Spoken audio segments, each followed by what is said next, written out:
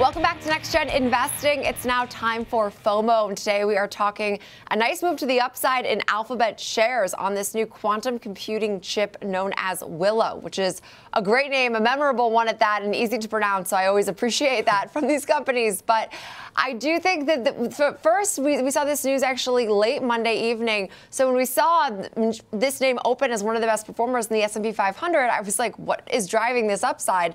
But I do think it definitely has to be tied to this quantum chip unveiling. I mean, because the overall market really isn't aiding Alphabet at all here today. Yeah, so this is something that stuck out to me when I was reading. I'm just going to read it. This is from a Bloomberg article. The company's quantum computer needs just 5 minutes to solve a problem that would take supercomputers around 10 septillion years, the company announced. What is, I don't even know what septillion is, but obviously that's a long, long, long time. Quantum computing is so unfathomable, and the fact that they're making breakthroughs here, but we don't really know what we're learning yet. What are we working on with this stuff? So clearly there's power to this, but I'm just excited to see, you know, what's going to happen. And like, think about how much the world has changed in the last 15, 20, 25 years. What are the next 25 years going to look like? Okay, and I saw that same 10 septillion years as the comparison of what this can do in 5 minutes. But I guess what process are we doing that would possibly even take that time? I mean, it's got to be some super complex math problem, right? I mean, right. I'm just assuming. I mean, obviously, that's kind of how computers work, right? They're, for the most part, they're just solving, you know, numbers-oriented things typically. But the fact that it can do something that, you know, efficiently, what would take a computer that long, a regular supercomputer, goes to show that there is great power here. It just then, what are we doing with it, and what's going to happen? I think there's a lot of you know, interesting things to consider, but obviously Alphabet with this breakthrough is being rewarded by the market. I think that makes a ton of sense. 5% rally in a company this size is massive in terms of market cap. So just to do some quick, you know, back of the hand math here, 12 billion shares outstanding. Let's round here a little bit and say it's a $10 move higher. I know it's a little bit less than that. $120 billion in just this headline. I know earlier today, I believe when we were up just slightly higher, I was looking at like, yeah, $130, $140 billion in one session, which is just ridiculous. And to speak to this blog post, Google did say that Willow will be achieving this, has achieved now this exponential reduction in error rates as the number of qubits increased, which marked then this major milestone. And I think the 10 septillion point is so great. They did also say the mind-boggling number exceeds what timescales in physics and vastly exceeds the age of the universe. So, I mean, all of this is definitely things you want to hear. They did say the next challenge for the field is to demonstrate a first useful beyond classic computation on today's quantum chips that's relevant to real-world applications. Like, I guess that was sort of my skepticism, is what even need do we have for this? But I mean, I guess you could say that with pretty much anything that now exists. At one point, there was probably those that were like, why will we need this? But still definitely showing, I mean, this is part of their overall AI initiative. I think definitely showing that they're continuing to push and continuing to spend all that cash on something. Yeah, they're in this world of theoretical math with some of this that is so complex and impossible to comprehend that it's like, yeah, at this point, it's like, it's very cool, you can do it, but let's use real world application. I mean, we operate in, you know, a three-dimensional world through time, so maybe you could argue, you know, 4. Do we really need to be into these infinite dimensions and things? It's quite complex, but to put the number in perspective, I love to do this. Let's say it's a $110 billion, you know, market cap move in real time, something around that. That's essentially Starbucks. So all the value of Starbucks just in this headline, essentially. And I love to use Starbucks because it's on like every corner in every urban center. So I think we all agree Starbucks, very successful business, worth a lot, tremendous scale.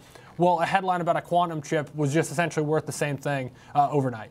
And that is such a great perspective, too, especially because I know that we give a lot of credit to the NVIDIAs, the Apple, some of these largest names.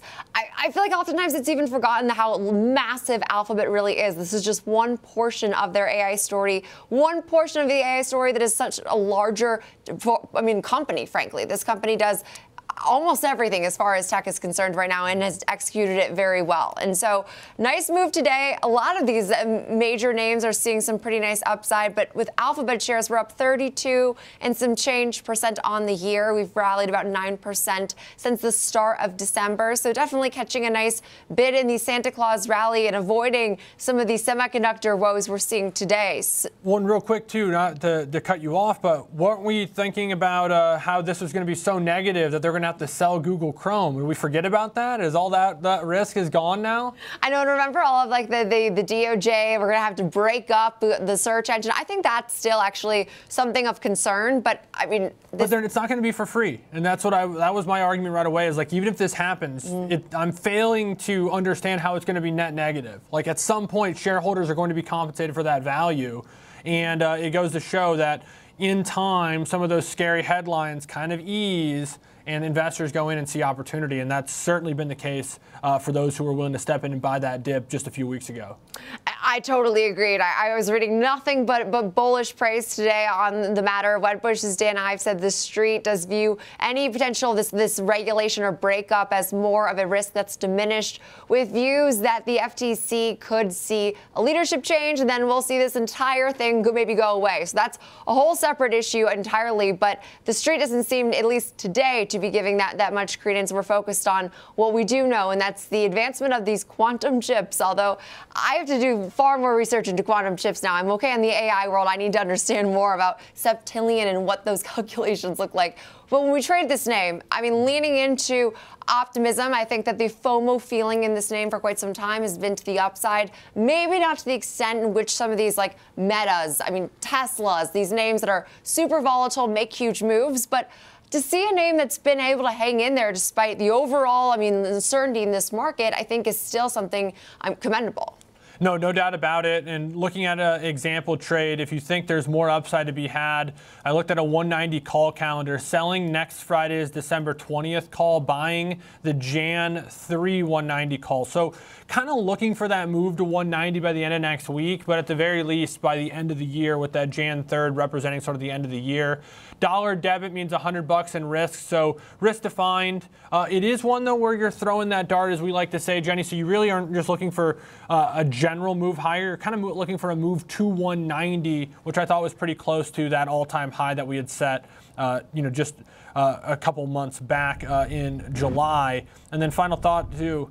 I saw a concern, perhaps, that these type of computers could break Bitcoin's encryption. So that'll be a new thing to think about going down the road. Oh, no. And the world in which we're losing regulation, at least what's expected, I can only imagine what that entire situation looks like. And we will not get too much into that, because that will be an entire mess that we'll probably be talking about later on the show. But we'll leave it there for FOMO today.